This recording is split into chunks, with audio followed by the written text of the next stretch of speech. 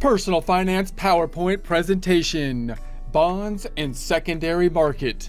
Prepare to get financially fit by practicing personal finance. Most of this information comes from Investopedia. Why are most bonds traded on the secondary market over the counter, which you can find online. Take a look at the references, resources, continue your research from there. This by Chizoba Mora, updated August 31st, 2020. In prior presentations, we've been looking at investment goals, investment strategies, investment tools. Keeping them in mind, we're now asking, why are most bonds traded on the secondary market over the counter? Like stocks, after issuance in the primary market, bonds are traded between investors in the secondary market. So it's useful to have the understanding of what it means for the secondary market, a term that you might hear for both stocks and bonds. When we're on the investment side of things, oftentimes we're looking for that balanced type of portfolio. Part of the balancing process typically will be having some of our investments possibly in stocks, some of the investments in the bonds. On both sides, you can hear this term of the secondary market. On the stock side of things, stock represents the ownership or an ownership component of a corporation. And you might get that ownership component from the original issuance of the corporation. In other words, if the corporation wants to generate revenue or needs capital for a project, they could say take a loan out, they could issue bonds, which are kind of like debt instruments, or they can issue stock, which is an equity instrument, which is going to have a kind of ownership component to it on the stock side of things. However, most of the time, we're not purchasing the stock directly from the issuing corporation. We're going to the exchanges and we're buying stocks on the secondary market, which would mean that people that had already purchased the stock, they're already on the market, they're already issued. We're now purchasing and trading, selling and purchasing from there. If we go to the bond side of things, same kind of thing. You might have government bonds, you might have corporate bonds. If you get the bonds directly from the issuer, which is going to be the government or the corporation, then you have kind of a debt instrument, which is similar to a loan, which would be like we're loaning money to them and they're giving us a promise to repay it at the end or maturity date, and typically having some interest for the use of basically the rental on the purchasing power of the money that was given. And then of course, once we have that bond, which is kind of a promise of a stream of payments, which would be the interest payments and the amount of the return of the face amount at maturity, we could sell them on the secondary market, not being able to change really the interest rate in order to sell them as market rates change, but rather changing the price. And therefore we typically get on the secondary market the concept of selling at a premium or a discount kind of component. Okay, so however, unlike stocks, most bonds are not traded in the secondary market via exchanges. Rather, bonds are traded over the counter, OTC. There are several reasons why most bonds are traded OTC, but chief among them is their diversity. Stocks versus bonds. Before looking at the bond market, let's consider how stocks commonly trade. Stocks have two primary types, common stock or preferred stock, and are limited to just a few characteristics. So usually when we think about these stocks, we're usually thinking about the common stocks, although we could have the preferred stocks as well. The point being, are these limitations on the characteristics of the stocks? Let's consider primarily the common stocks here. Remember that they represent, in essence, an ownership or claim to equity of the corporation.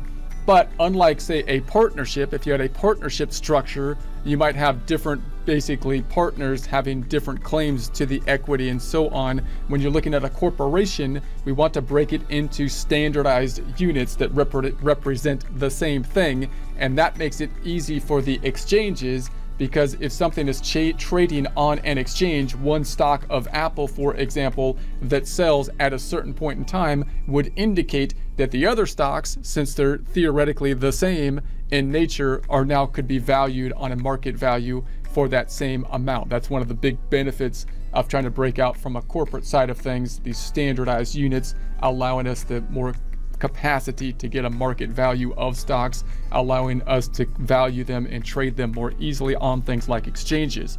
Bonds, on the other hand, each have different qualities, maturities, and yields. So the nature of the bond is that it's going to differ. It's going to be issued when it's issued, and it's going to have the terms at that point of issuance, which will be dependent in part on the market conditions of that time frame. It's going to have the term date is going to be whatever it was when it basically issued.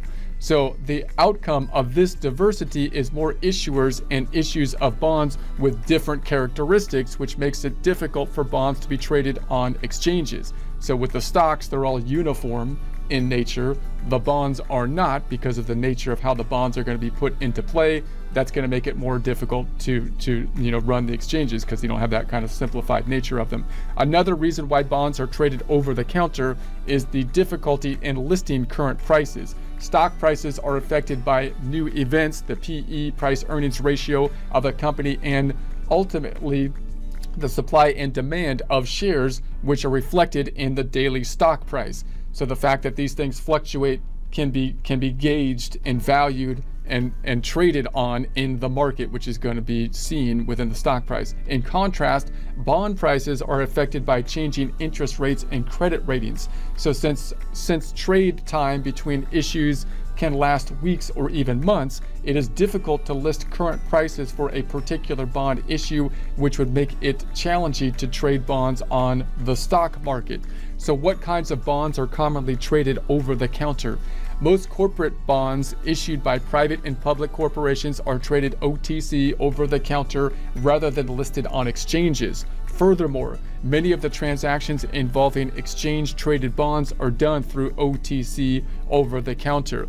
Corporate bonds are issued by firms to raise capital to fund various expenditures. So they are attractive to investors because they provide much higher yield than bonds issued by the government. So when we're thinking about types of bonds, you've got the government bonds that you could be purchasing. There's less risk, but then less return due to it. Corporate bonds, more risk because they have more likelihood to default because they can't print money or tax. But even you might have very good or established government bonds or corporate bonds that still have a very limited risk. They might have a higher return. However, this higher yield is accompanied by higher risk. Investment in corporate bonds comes primarily from pension funds, mutual funds, banks, insurance companies, and individual investors. So the bonds that are traded on the OTC markets vary in the degree of liquidity that they enjoy. Liquidity gives investors ample opportunity to buy and sell bonds before maturity at fair prices. Along this liquidity, corporate bonds traded OTC, over the counter, provide investors with a steady stream of income and security because they are rated based on the credit history of the issuing firm. However, these bonds are not perfect investments, and they include major risks such as credit risk and call risk. Credit risk can arise when an issuer is unable to maintain payments on the bond, or if a rating corporation lowers the credit rating of the issuer. Call risk occurs when an issuer redeems the issue before maturity, leaving the investor with less favorable investing possibilities. Why OTC, over-the-counter transactions can be seen as controversial. Many analysts and pundits claim that over-the-counter OTC transactions and financial instruments, especially derivatives, increase systematic risk. In particular, concerns about counterparty risk grew following the financial crisis of 2007-2009, when a credit default swap and the derivatives markets received much of the blame for massive losses in the financial sector. So basically, yeah, I won't get into all of that, but you've got people that are saying that those derivatives were not as transparent and so on, and there's problems with the market related to them. So you could dive into that in more detail. It's an interesting topic. So transactions in financial markets are either organized in exchanges such as the New York Stock Exchange or NASDAQ, or occur over the counter. An OTC, over the counter trade is executed directly between two parties and is not overseen or subject to the rules of major exchanges. These off-exchange trades incorporate all of the types of assets seen in exchanges, including commodities, equities, and debt instruments. Derivatives can be made of any asset and only represent contracts based on the value of underlying financial assets. futures contracts, forward contracts, options, and swaps are all derivatives. So when you think about this kind of derivative kind of component, it adds a level of kind of complexity to it to some degree. We won't dive into it in too much detail here. We might go into it a little bit more detail later. But once again, and if you get obviously back into some of the financial crises in the past, for example, 2007 through 2009, you'll hear a lot about these terminologies with the derivatives, the futures contracts, the forward contracts. So once again, the derivatives can be made of any asset and only represent contracts based on the value of underlying financial assets. So futures contracts, forward contracts, the options and swaps are all derivatives. Derivatives trading makes up a large part of global markets and is increasingly prevalent due to improvements in computing technology. So the capacity for the computing technology allows more people to kind of get access to these types of things, which at the start you would think might add to more kind of volatility as people don't have as much understanding and as they get more access to them. But hopefully over time, you would think that, you know, there's more market awareness about how all this stuff is put in place and people have more understanding and then make wiser, more informed choices, making a better market overall. So the controversy over OTC transactions center on a lack of oversight and information.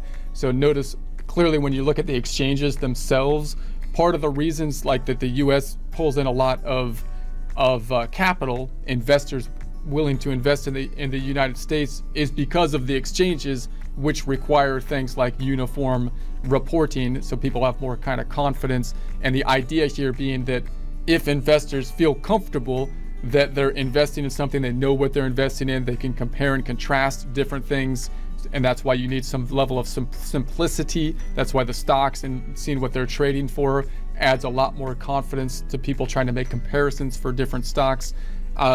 Those kind of things raises the trust level, which is a good thing for basically both the corporations and the investors, because the corporations have the capacity to attract more capital that way, and investors have the capacity to make wise decisions and feel more comfortable investing, possibly getting access to greater returns. So major exchanges have a large incentive to control and regulate trades that occur on their watch. OTC traders watch out for themselves on a greater degree. That said, the risk of financial loss is very real on exchanges as well, and there is no guarantee exchange trading is less risky than over-the-counter trading. So I'm not trying to say so much that more regulation is good or bad or so on. You got to find the proper mix of, you know, regulation and people basically making their own, doing the market, using the market to basically make the decisions. But the overall idea would be that if you can make things more transparent and more comparable, have investors have more knowledge and capacity to make comparisons, that's usually a good thing for everybody involved, at least in the long run. So what's the bottom line? Overall, OTC transactions do not have the same rules about contract enforcements as most exchanges. So the risk of a party failing to live up to its contractual obligations is often called counterparty risk, although it may sometimes be referred to as default risk. While counterparty risk exists in any contract, it is perceived as a larger threat when the contracts are made over the counter.